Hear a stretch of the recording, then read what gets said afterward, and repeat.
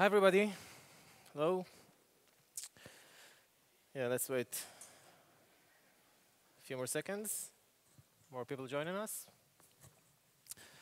So I know there was a mistake, and some of you might think that it's not going to be in Russian, but it's going to be in English.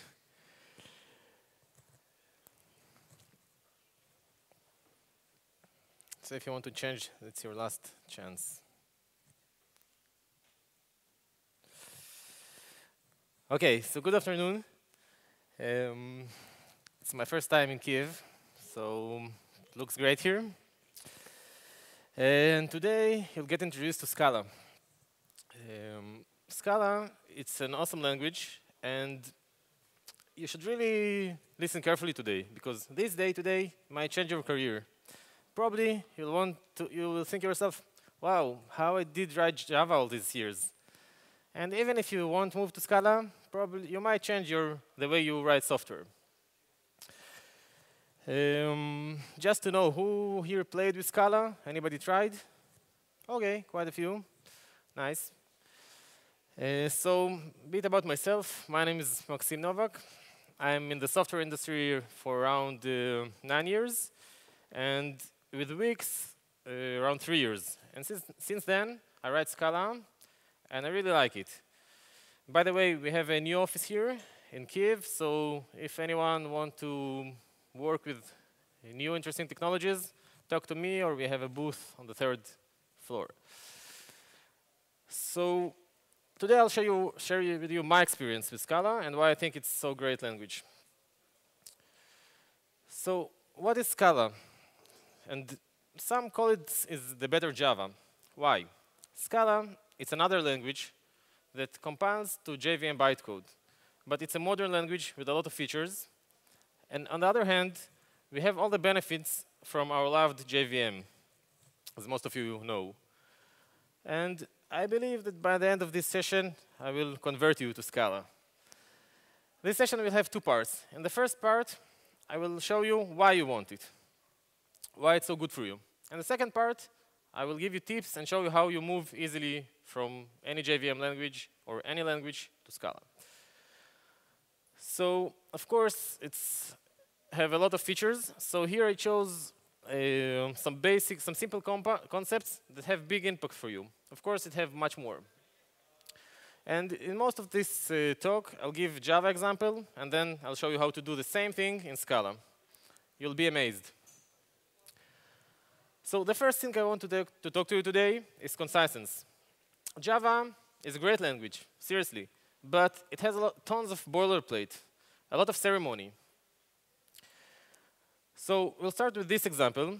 We can see a checkout class here. It's in Java 7. By the way, I'm doing a little research. Who here uses Java 8? So I think it's around 60–70%. So this is Java 7. Let's do it with Java 8. As you can see, the difference is not dramatic. Many people said, OK, we have Java 8. We don't need Scala anymore because we have lambdas now. We have optionals. But I'll show you today that we have much more in Scala. And the thing that Java introduced these features, it just validates that Scala is going the right way. So let's start convert this class. Pretty simple. Everybody in this room can understand what it does. Let's convert this to Scala. So the first thing that in Java, classes by default are package private. And we find ourselves adding public every time to many classes. So in Scala, it's the default. Another thing, the semicolon. We used to do it, and it looks normal to all of us. But actually, we don't really need it. In Scala, the compiler is smart enough to understand that at the end of the line, it uses a technique called look-ahead technique, and it can understand it, so we can remove it.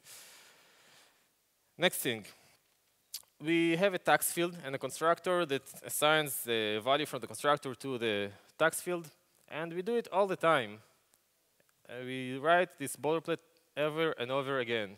We can just remove it. This is how we do it in Scala. We just said that we want tax, and it's double as a class field. The next thing, return. we don't need it. In Scala, the last line is the return value of the function. So we can remove it. Anyway, it's not so good practice to return in the middle of the function. Now, this is how we define methods in Java. And we have two things here. One is the final. It's bad practice to reassign the value of the parameter, right? We even get a compilation warning in Java. So we use final. But why do we use final every time when it can be the default? So in Scala, every function parameter is final. So this is how it looks in Scala. Note that also we converted the order between the name of the variable and the type. I'll talk a bit later about this more, why we do it. It's okay, we'll get to it later. Now, the return type of a function. So if we read the code here, we see products, and then we map them to doubles, and we sum. So we know that the sum is double, and then we multiply it by a tax, which is also a double. So we know that the result here is a double, right? So the compiler also can understand it. So we don't need this. Now, a bit more boilerplate is the stream and the map to double. So we are lucky that it's a double here, right, the price, because if it was like a currency or something else, it would be harder for us. So we don't really need it. So this is how it looks in Scala. Yes, you can say, wow. So if you're not sure what it does, so we have a sequence. It's like a list in Java. So we have the products. We map them to their price, and then we sum them. Let's see it side by side with the Java code. OK, and this code does exactly the same. Exactly. It's funny that even if I compare it to Java Hello World, it's even shorter. And it actually does something.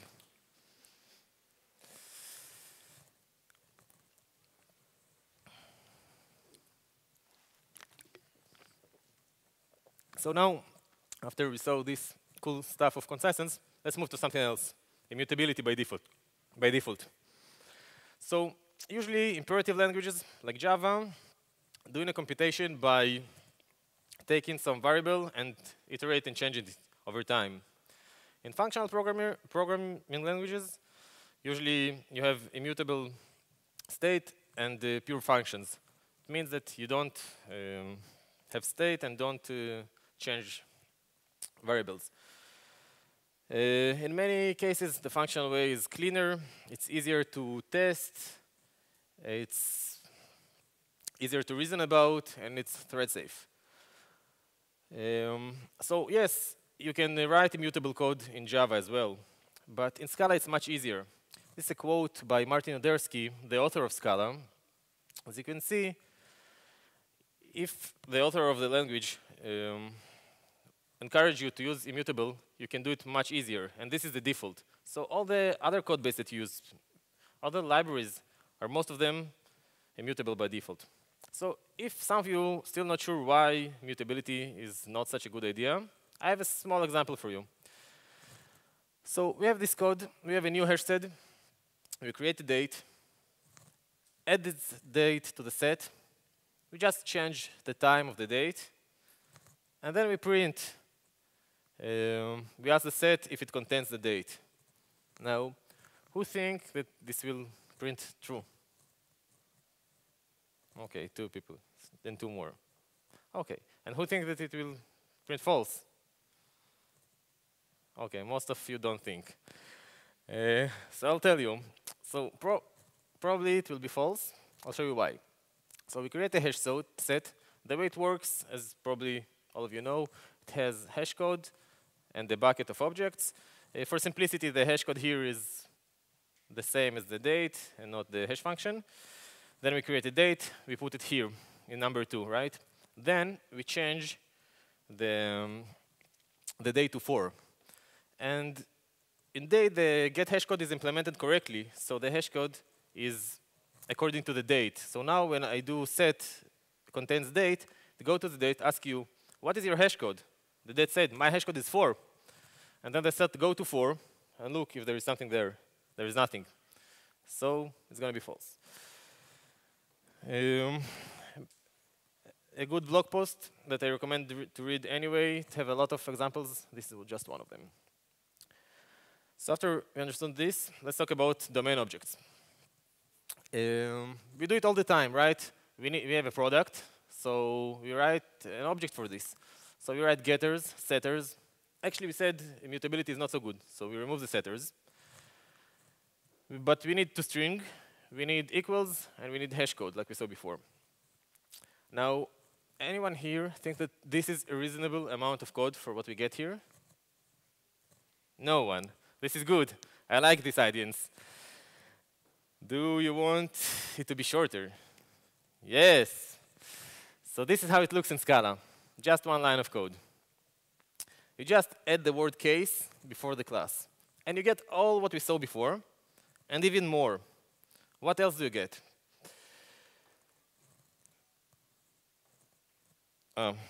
Just a second. Yeah. Probably some of you say, okay, all this code that we saw before, nobody actually writes it, right? The IDE generates this for us. We do a few clicks, and we have all this class with the getters, setters, everything for us. So okay, we have a complicated language. Now we need a complicated IDE to manage this language. And many researchers show that we read code much more than we write code. So even if the IDE generates the code for us, we need to read it over and over again. So here, the compiler does it for us. So it's much easier to read the code. What else do we get? We can substantiate such object without the new keyword, which also removes boilerplate, and it's nice because we can give it to the function as a function. As I said, it's immutable, so if you want to, we can't change the value, but most of our programs do stuff that change. So what we do, we can copy. We get the copy function on every case class. So we just say what we want to change, and we get a new object, immutable object, with that value different.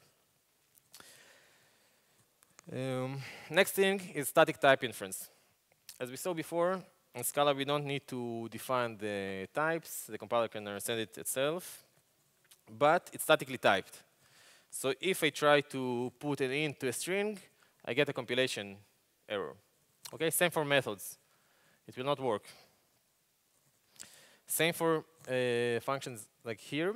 By convention, for public functions, we do add the type, and for private, not.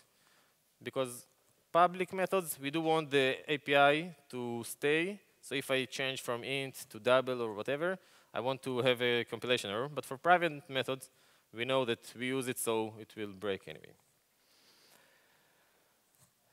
Let's see some more constructs that help us to make our code nicer. So first thing is use types to understand functions. In this Java example, we have the divide one by function. Now, from this function, we don't know what's the result of this method call, divide one by zero, right? So to know what's the result here, we can read the documentation, maybe write some tests, but we also need to think about in zero, this is undefined. So we have multiple options, right? It can be null, arithmetic exception, not a number. So it's making it hard for us to work with it. In Scala, we have a way to show this by the type system. So we have a type called option, which is a container type. It can be none, which means it's empty, or it can be sum of an object. Means that there is a value. So in our case, this will look like this in the Scala. We'll use option of double, and option divide 1 by 0 will be none, divide 1 by 2 will be half, sum of half. So what else we get with this option? We can work with it in imperative style. Usually we don't do it, but some people that just beginning to move like to work this way. So we say we have the result, and then we want half of the result. So it's a result, if it's defined, then divided by 2. But then we don't know what to do on the else case, right? We keep it null or whatever. So the functional style will look like this. Use result.map So .map means that if there is a value, it will run the function, and if no, it will stay none. Okay, you can write it even shorter this way. Another goodies that we get with this option is the default value. So of course you have an option, get or else, something else. We can concat fallbacks. So first fallback, second, and we can continue with this. So in the end, it will be the first that matches. We have a problem with working with the Java APIs because we still can get nulls. So all you need to do is wrap them with option. When I work with a Java API, when I'm not sure about the nulls, I just wrap it with option, and I never see null pointer exceptions again. Seriously, I didn't saw like few years a null pointer exception, and it's really cool.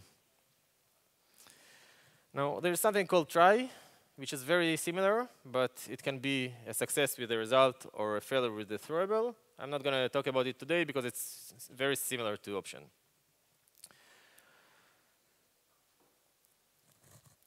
Let's see.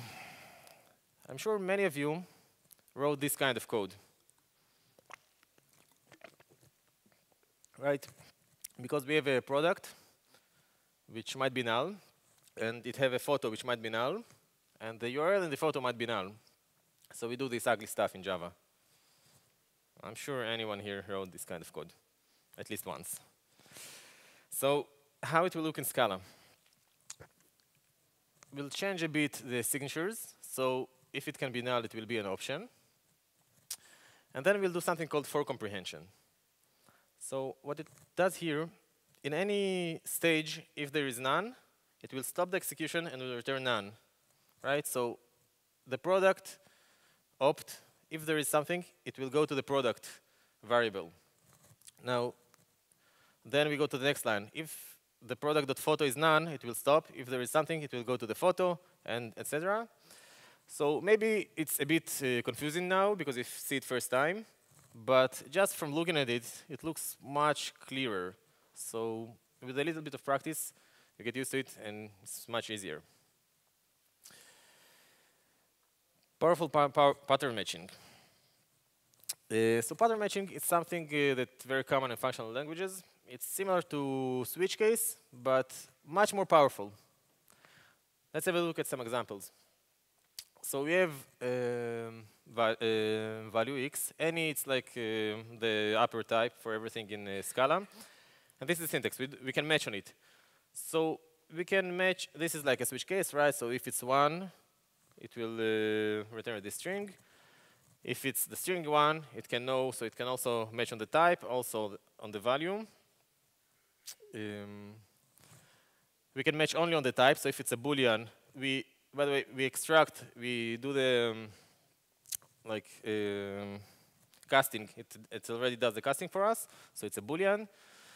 We can have guards, so it already does the casting, and we have another additional condition. If we don't care about the value, but we care about the type, we have a semantic way to show it. We can have like union of types, and we can have a default value. This also works for case classes. Remember case classes that we spoke about it before?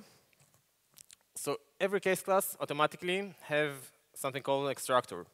So I can match on any object, and then if it's a product and the price is 0, and I show that I don't care about the name, I print this free, I don't care.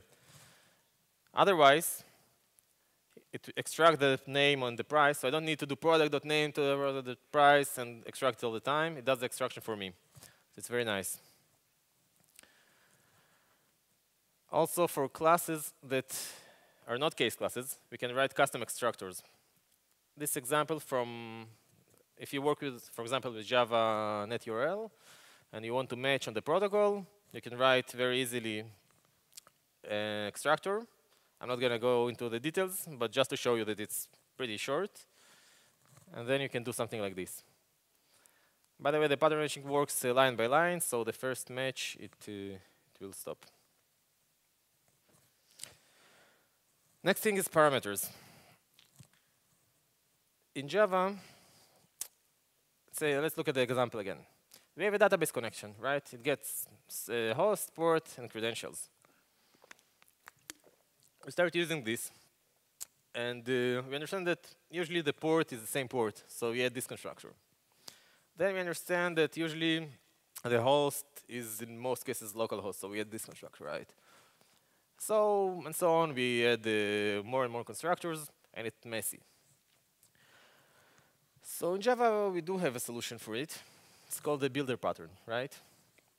But there are two problems with it. First is that I need to know that there is a builder. And second, it's, again, a lot of code to write for this.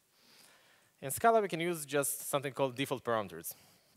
So we just set the default parameters here, and it just works. So we can use it by order. So this one will go to the host. And we can use it by name. So this one will go to the port.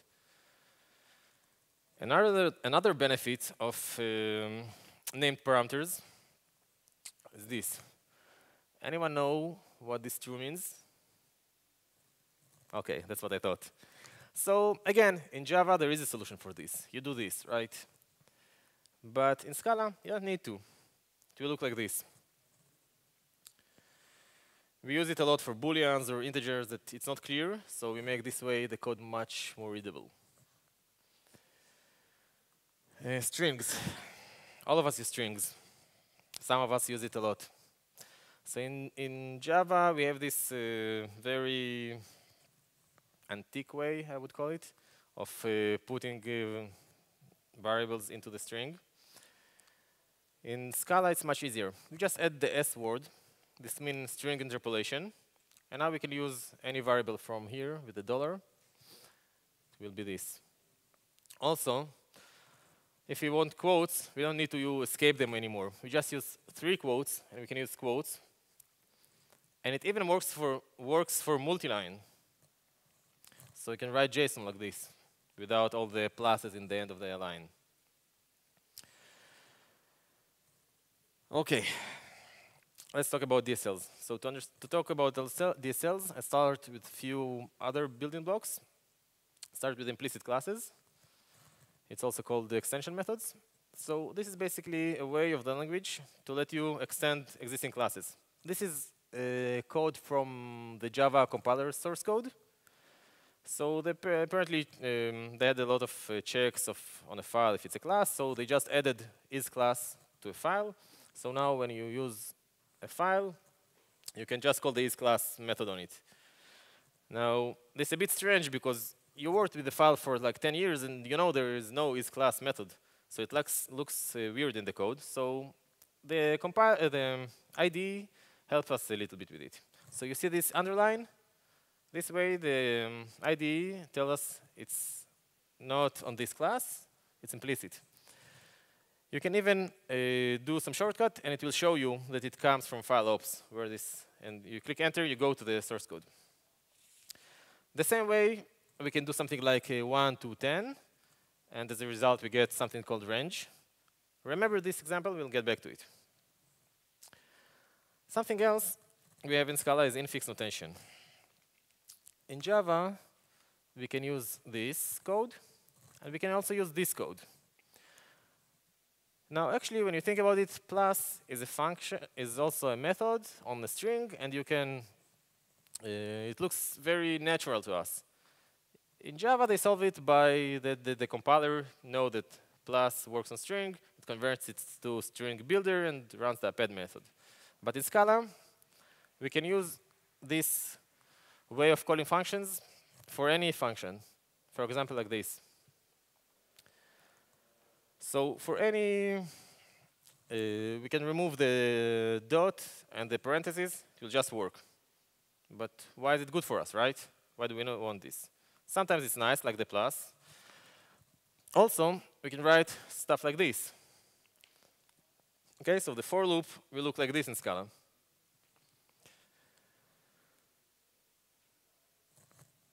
Moreover, we can build nice DSLs. So here's the example of a specs2 library. It's a library for testing in Scala. And this way, I add methods to strings and make a DSL that let me write tests and describe better what's going on here. When I run, now what happened here is again, we don't need the dots and we don't need all the methods were added. And when we run the test, we don't see method names here. We see the text that describes the test, which is nice. Now, I like Scala, but I have proofs that I'm not the only one. This is a Stack Overflow survey from last year, from 2016. And it shows that Scala is the most beloved language from the JVM languages. And pretty high in the overall. And also the most paid, the one above is it's actually the same, 125 and Spark. The numbers talk about the US, so I'm not sure about Ukraine, but I guess like at least the ranking similar. So I hope you're all convinced. You're ready to move. So let's see how we do it. So tomorrow is a conference. Next day you come to work, and you come to your team. You say, look, I've been at this awesome talk, and I heard about Scala. It looks great. Instead of just being busy typing, we can be actually busy implementing our business. Let's try it. So first of all, you should know that you're not alone. Many big companies and also small companies already use it in production. In weeks, most of our backend is in Scala. A few years already, and it works great. And the community is growing all the time. So, you want to start? I guess everybody here work on the JVM, right? So, the start is easy because you already have the tooling. You have the build tools. It's already, the runtime is already on your production servers. Your benchmarking tools that you're used to will work. Most of the tooling will work. You're familiar with it. The next thing, all the libraries. All the JVM libraries are completely interoperable. So you can just import, like add a dependency to any JVM library, it will just work. Just method call. The next thing is that it's combination of object-oriented programming language and functional. So we can start object-oriented like you used to, and gradually move to a more functional style and find your style. And use the best tool for any job you're doing. By the way, you can have in the same project Java classes and Scala classes. So when you start moving. Now, let's talk about some caveats. There are some things that are less good, so I just want you to know about them. So, one criticism about Scala that it gives too much freedom to a developer. So it's very easy to write code that it's hard to read later. Now, and I saw a few developers that just start with Scala, so they go crazy, go like this, use crazy stuff, then they understand that it's insane, and then go to normal. So when you're in this normal, you can be much more productive, and your code can be very readable. So you need to be responsible, not just use any feature you know from Scala anywhere. A good principle anyway, there is a good blog post, but it's good to read it anyway. It's called the least powerful tool. So it basically tells you, you have a task, just use the least powerful tool that can do this task. Your life will be much easier. Slow compilation time. The Scala compiler is much smarter than other compilers, like we saw. So it takes time to do this. It's improving all the time, but still it's slower than Java. By the way, in Wix, the way to mitigate it is we work with microservices. So when the services are small, it's not that a big deal. For big applications, it can be not so nice. Less tooling, like I said, most of the tooling will work, but for example, the IDE is less powerful than Java. All the factoring that you used to, some of it will work, some of it not. Also, it's not related to tooling, but the stack traces might look a bit weird because for any function, it makes anonymous classes and functions. And last thing is recruiting. So yes, there are not many experienced Scala developers. And it's hard to find the one that there are.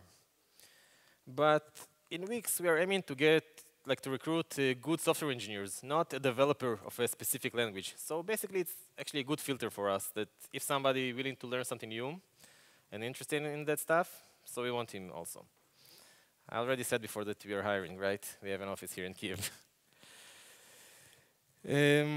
Of course, it needs a lot of mentoring and education in the beginning.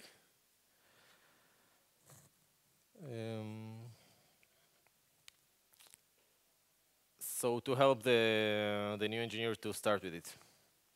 Actually, I think we're gonna finish before time. We are going quick. Or we have a lot of time for questions. So how you move from Java to Scala? First of all, if you're not confident enough that you want to do this move, you can start writing your tests, right? So many times it's easier to convince the management because they don't want this to go crazy and start to use some unknown stuff. So you start with tests. That way you learn the language and you don't affect the production. Next thing is convert class by class. As I said before, Java classes can live together with Scala classes. So, and guess what? The IDE can even do this for you. You see this? So, of course, it will convert it to something that we call Jala. It's Scala syntax, but Java way. But it works, so it converted it to Java. Then you compile it, you run your test, you see that everything's fine, and then you start refactoring. But this is a good way to start. Now, Scala also have different collections library. Like you saw before, I used sequence instead of the list. So we have converters classes in Scala that will help us remove the friction and help us use Java and the Scala collections. Next thing is bin property annotation. Some libraries, or many libraries in Java, assume that your class will have getters and setters, right? Because that's the way Java works. But you want to write case classes, right? You don't want to write getters and setters. So if you use a library like, I don't know, serialization library that need this stuff, all you need to do is you can add the bin property annotation on the class, and the compiler will generate getters and setters, so any JVM, library, framework, whatever can use it.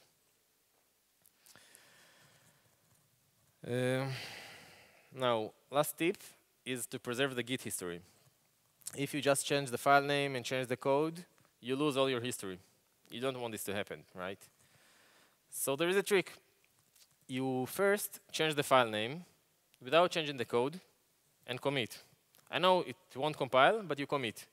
Then you change the code.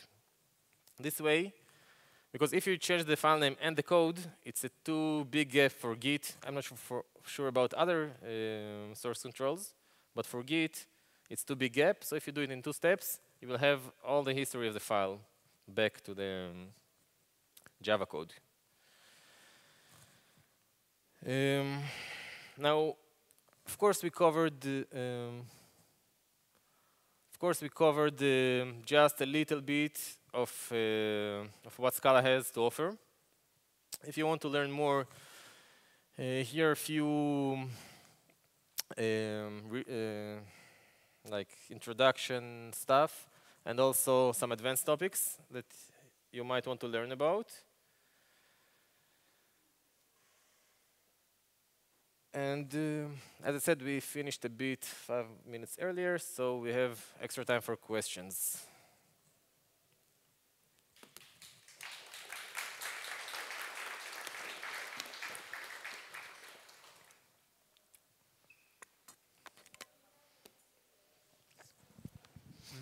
Thank you for presentation. And the question is about reactive libraries. Is there something in Scala like Java Project Reactor or something like that? Reactive libraries? Yeah. Yeah. So I'm not using such libraries, but I know that there is Scala Rex, I think, and there are a lot of also there are famous actor library, which is kind of a reactive library, aka. So there are plenty of them. Do they really use in production? I didn't use any of them, but I know other companies that use aka, for example. Okay. And I'll give up the microphone. Just one more question. Yeah, we have extra time, so it's fine. Okay. I believe that if you write in Scala, your approach to design should change. So is there some different patterns, design patterns or ways or best practices when you're writing Scala? Because it's kind of functional language. Yeah, so it's a combination of object-oriented and functional. So of course, it changes. So you use the benefit of both worlds. Some people write like functional, like Haskell. We don't do it at Wix. We use practical Scala, what we call. So of course, like some of the stuff I showed, they use it's immutable by default. So there are many different stuff, and with the time you learn to like enjoy both of the worlds of functional and object-oriented. Thank you.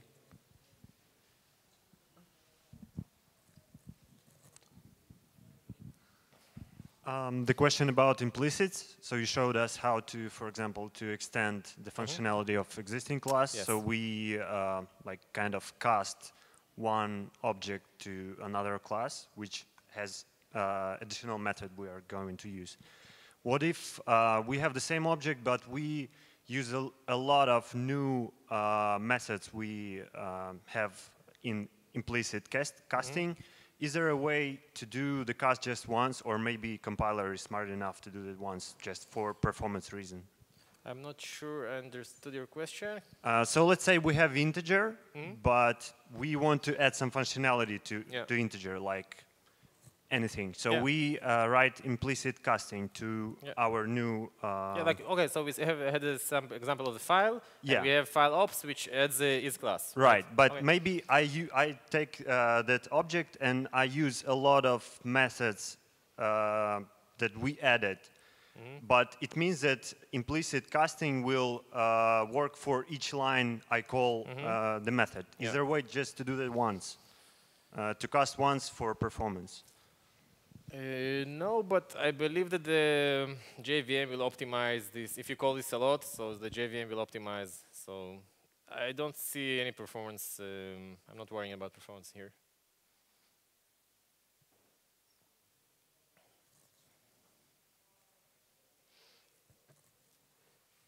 By the way, it's not a cast. It's a wrapper class around what is built behind.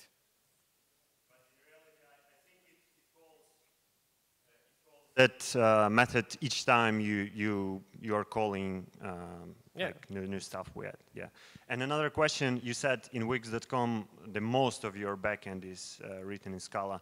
Did you start with Scala from the beginning, or you had to rewrite? No, so Wix started more than 10 years ago with Java and moved to Scala around 4 years ago. Around 4 years ago we started to move, and most of our backend is Scala now.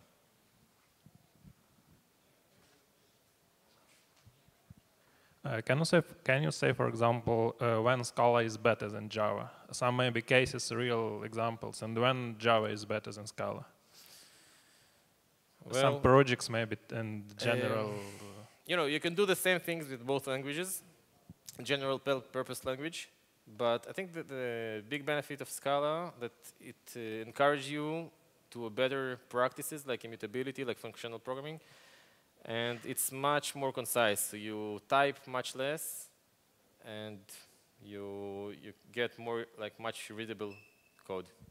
And what about performance and some maybe other disadvantages? So performance, it's compiled to a JVM bytecode, so the runtime doesn't really know that it's Scala.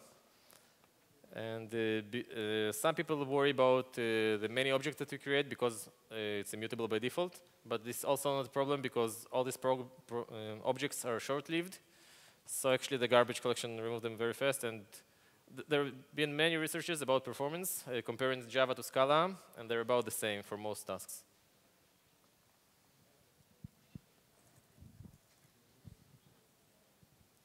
Any questions? Anyone else? Yeah, over there.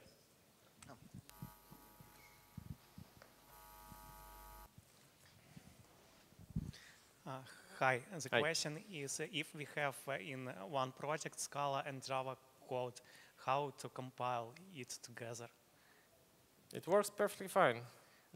Java compiler doesn't know. No, about it's in Scala. it's in a, you know, you can tell it star.java, star.scala. So the name of the file, of course. Okay, if Java code has references to Scala classes, and Java compiler. Yeah, it's not a problem because it compiled to a Java JVM bytecode and it works. Okay. You can, like, if you want, you can just change one class to Scala. You need to add a Scala compiler, of course, to compile it. It will work. So at first we compile Scala code and then Java. I don't think it matters because you compile each class separately in the JVM, right? And the link is dynamic. Okay. I'm not sure, but it works for sure.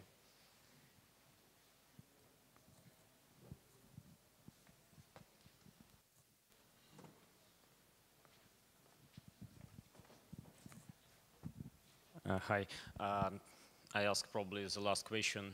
Here, my question is, what is the difference and main purpose of types null, nil, nothing, and none in Scala, and why so? Why there are so many? Yeah. Okay, so null, we don't use null in Scala. None is like... In case of optional. In case of optional. Yeah, we don't use null. None, like we showed before, it's in case of optional. We have none and some. Nil is actually an empty sequence. And there was another one that you asked about? Nothing. Okay, nothing. If you have a method that never returns, like always throws an exception, so the return type will be nothing. Something going wrong. And in case if all works fine and nothing to return, it's unit. Yeah, if a function doesn't like the return void in Scala in Java, so it's unit. Yeah. So nothing. Just say that it never returns, like a semantic way. It can be unit as well, but usually we use nothing. Thank you. Okay, any other questions? Okay, if you have any more questions, you can see me around. I'm walking around or in the Wix booth. Thank you.